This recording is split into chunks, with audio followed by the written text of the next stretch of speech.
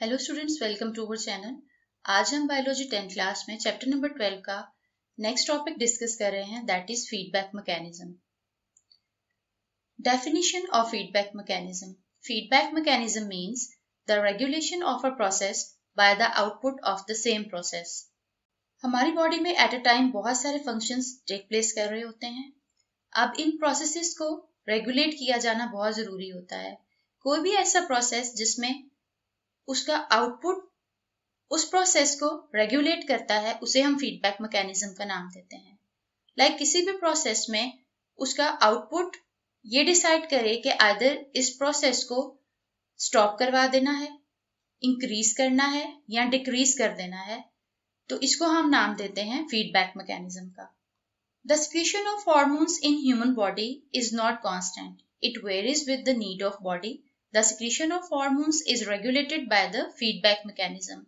दूसरे body functions की तरह एंडोक्राइन सिस्टम को भी रेगुलेट किया जाना जरूरी होता है, बिकॉज एंडोक्राइन सिस्टम जो कि रिस्पॉन्सिबल होता है बहुत सारे हार्मोन्स की सिक्रेशन के लिए, तो ह्यूमन बॉडी के अंदर इन हार्मोन्स की सिक्रेशन कांस्टेंट नहीं होती, बल्कि ये बॉडी की जरूरत के मुताबिक वेरी करती रहती है। जिस वक्त पे बॉडी को जरूरत होती है, इन हार्मोन्स की सिक्रेशन को इंक्रीज कर दिया जाता है, और जिस वक्त पे इसकी जरूरत नहीं होती बॉडी को, उस टाइम पे इन हार्मोन्स की सिक्रेशन को स्टॉप करवा दिया जाता है। The secretion of hormones is regulated by feedback mechanism. तो इन हार्मोन्स की सिक्रेशन को रेगुलेट किसके थ्रू किया जाता है? फीडबैक मैकेनिज्म के थ्रू ही किया जाता है। Types of feedback mechanism. There are two types of feedback mechanism. Number one is the positive feedback and number two is the negative feedback. Positive feedback. In positive feedback, the changes resulting from a process increase the rate of process. कोई भी ऐसा process जिसके result में उसका output उस process के rate को increase कर देता है, तो उसको हम पॉजिटिव फीडबैक का नाम देते हैं। एग्जाम्पल यहाँ लेते हैं हम सकलिंग एक्शन को। Suckling action of an infant stimulates the production of a hormone in mother. More Suckling leads to more hormones which in turn leads to more milk production. Let's see in this diagram.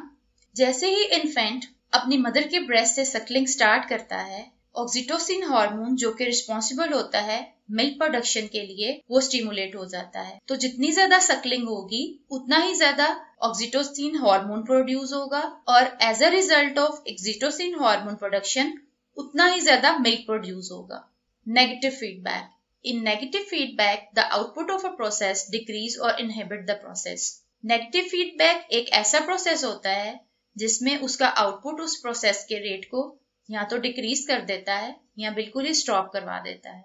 Example, the blood glucose concentration controls the secretion of insulin and glucagon. Look at this is the diagram in which we will say look at this is the diagram. इस diagram के through हम negative feedback को best understand कर सकते हैं। Look at this is pancreas.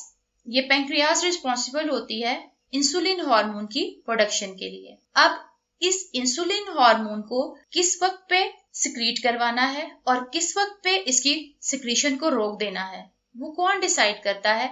वो decide करता है हमारे ब्लड के अंदर शुगर लेवल। जैसे ही ब्लड के अंदर शुगर लेवल हाई होता है, तो ये high level of sugar pancreas को स्टिमुलेट करता है कि वो अपने अंदर से इंसुलिन की सिक्रीशन को तेज कर दे। एज अ रिजल्ट, जब इंसुलिन की सिक्रीशन तेज हो जाती है, तो वो क्या करती है कि ब्लड के अंदर मौजूद जितना भी एक्स्ट्रा ग्लूकोज होता है उसे लीवर में ग्लाइकोजन की फॉर्म में स्टोर करवा देती है। एज अ रिजल्ट क्या होगा?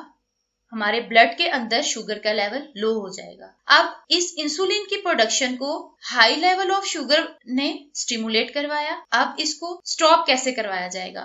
लो ब्लड शुगर लेवल अब पैंक्रियास को स्टिमुलेट करेगा कि वो इंसुलिन की प्रोडक्शन को या सिक्रीशन को रोक दे। तो जिस वक्त पे ब्लड के अंदर से शुगर लेवल लो हो जाएगा, तो ये लो शुगर लेवल ही इस पैंक्रियास को स्टिमुलेट करेगा इंसुलिन की सिक्रीशन को रोकने के लिए, कि हाई लेवल पैंक्रियास से इंसुलिन की प्रोडक्शन को या सिक्रीशन को स्टिमुलेट करवा रहा है, तेज करवा रहा है, जबकि लो शुगर लेवल जो है वो इंसुलिन की सिक्रीशन को पैंक्रियास से स्टॉप करवा रहा है या लो करवा रहा है। होप सो आपको पॉजिटिव और नेगेटिव फीडबैक की अंडरस्टैंडिंग बहुत अच्छे से हो गई होगी। इंशाल्लाह मिलते हैं नेक्स्ट टॉपिक में।